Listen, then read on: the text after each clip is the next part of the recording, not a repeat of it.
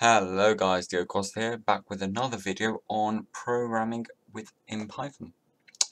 Today we're going to be looking at iteration. Now there are two types of iteration that you can do in Python. These are count controlled loops and there's also condition controlled loops. For this video we're going to be looking at count controlled loops, and in the next video that's when we're going to be looking at condition controlled loops. Now iteration is just a more fancy way of saying looping. It's just basically is you enter some code, you enter how many times you want it to loop, and it'll loop through that code. One example they're showing over here is this one. So if I just copy this, just indent that, and save this as well. I've not saved this. Oh, here's one. I'll just replace that. Okay. So let me go through this code. So this is one way of looping. This is called count control looping. The reason it's called count control looping is because I'm telling the program start from 0 and loop 5 times. Now the reason I'm telling it to start from 0 because in Python always starts at 0, and you'll become more familiar with that when you do lists. But yeah, you don't count from 1 in Python, you count from 0. So for I in range of 0, start at 0. This would count as 0, the first one will count as 0, and loop it 5 times. So 1, 2, 3, 4, 5. And all it just does, it just repeats any code below this colon 5 times.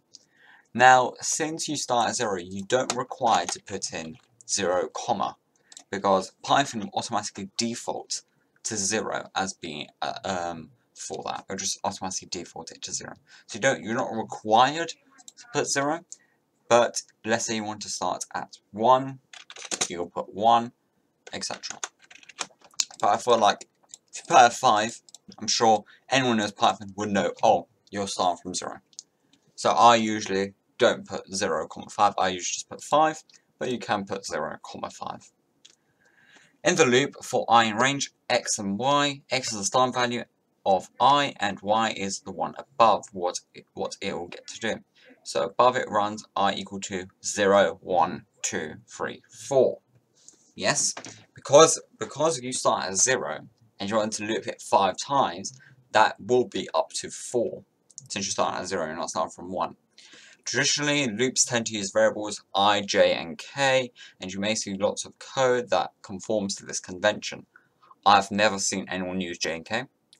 I've only seen the use of I and x, or another variable, another more suitable variable. However, there is, however, no reason why you can't use another variable, especially when it makes your code more readable. Write a program that outputs the word computing 15 times. So let's do this. So they've given the example of this over here. So then let's copy this example. Let's go through this. I'm going to change this to 15. I'm saying for I in range, loop 15 times. And what they're basically asking over here, what they're basically showing, is the numbers over here. 0, 1, 2, 3, 4. That's I. So whenever you loop, right, the I will state the number's at of the looping. So print string, because it's an integer, I is an integer and needs to be converted. Put a space over here. And let's change it to computing. Right, and you'll see as it loops 0, 1, 2, 3, 4, 5, etc. As you can see, it will just print out the number that it's at of the looping phase. Next task, a program that takes in a letter and number and then prints out that letter that many times. Okay, so let's do that. So let's type in letter equals input, open bracket, and let's actually add a comment over here saying task 8b, so we know it's separate.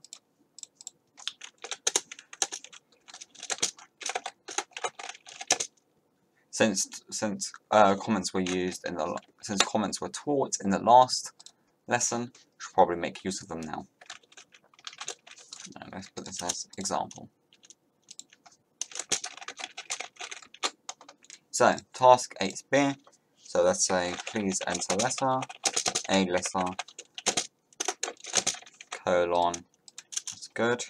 Now let's do number equals input. Please enter a number.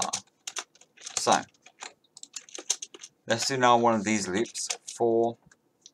Now this one you're gonna do is you can do I in range, but instead of putting a number here, you're gonna put the variable number. So I just double clicked on number, Control C, Control V, colon, and we're gonna want to print out letter as well, like that.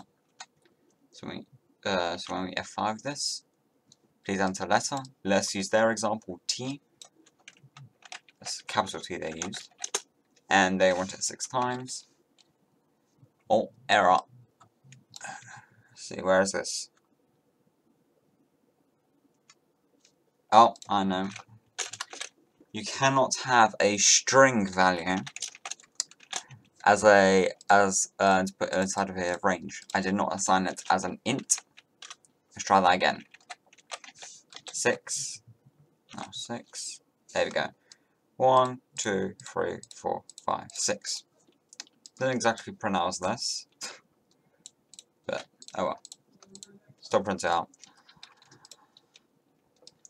Task 8c. Let's just put a comment here saying task 8c now.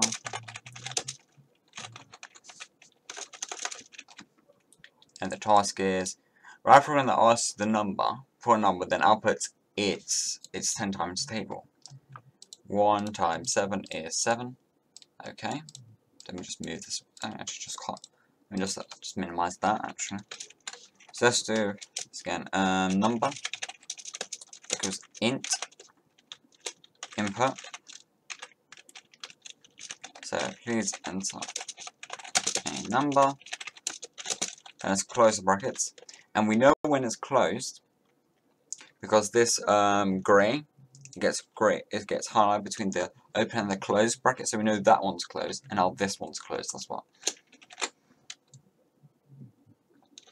I want to do for.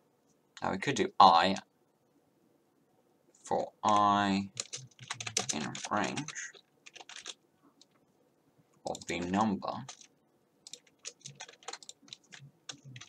What we could say is we could say print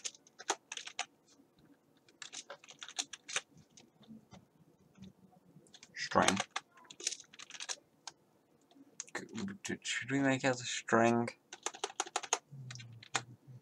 They're saying 1 times 7 is 7. What we could do is we could always make this print I. Yeah, I'm just going to check this to make sure that this works. Actually, what we would do instead, because it wants it 10 times, we wouldn't do it like that. We wouldn't have the range like that. We'll put it over here. Oh, this will be the amount of times we want it to do it. And we want it to multiply I. So we need to set our stance from 1. And we want to do 1, 2, 3. Yeah, okay. Let's try that. So let's see here. Let's actually comment out the rest of this, because we don't want this to be running. So let's just comment that out. Please enter number 7. 7, 14, and because Python starts at 0, we need to put this to 11 to get 70.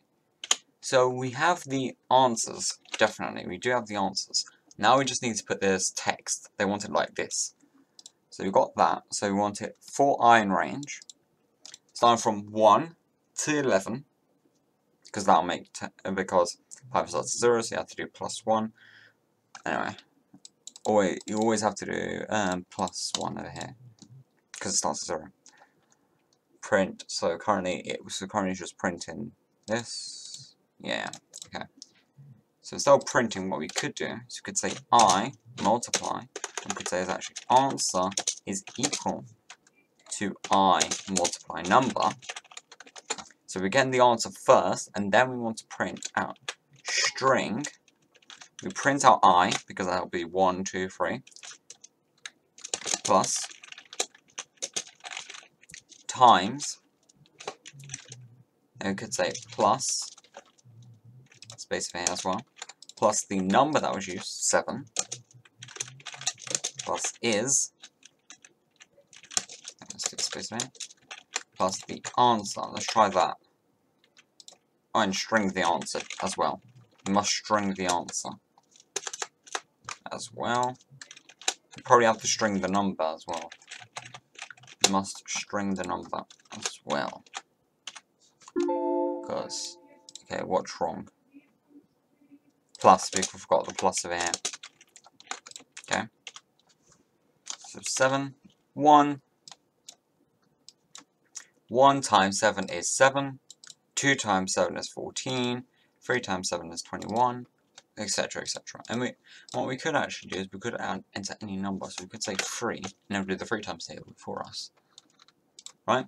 So what we just done is we done answer is equal to the 1, 2, 3, 4, 5 because all the loops, which is I. That will always change because once you're going through the loop, times the number that was given, which was 7.